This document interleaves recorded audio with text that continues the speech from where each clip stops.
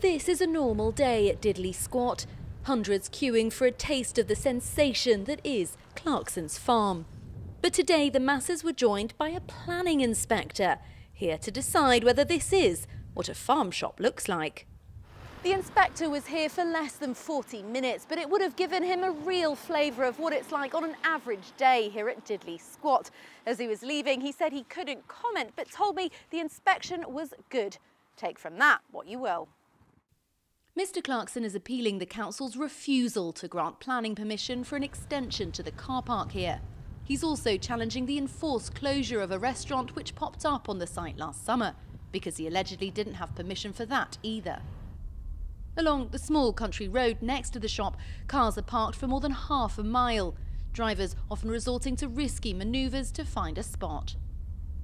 And this is what frustrates some locals so much. Huge numbers of cars parked along this verge, which is now waterlogged and damaged. Traffic causing congestion that is so bad that some say at times they don't like to leave their homes. For many coming here, often travelling hundreds of miles, the somewhat anti-establishment nature of the place is at least part of the appeal.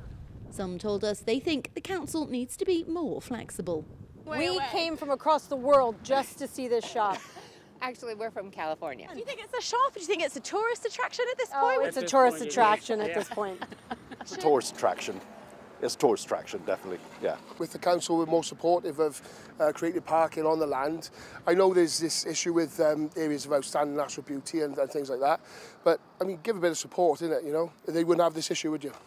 I think that there's a little bit of a tourist attraction just because it's Jeremy, but yeah, but I think it's more of a shop because all the stuff they have in there just seems like it's local farm stuff, so.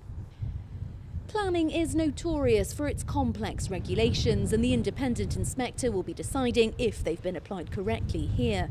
But many will be more keen to see if a celebrity who famously hates rules can get his way. Charlotte Briere-Edney, ITV News, near Chadlington.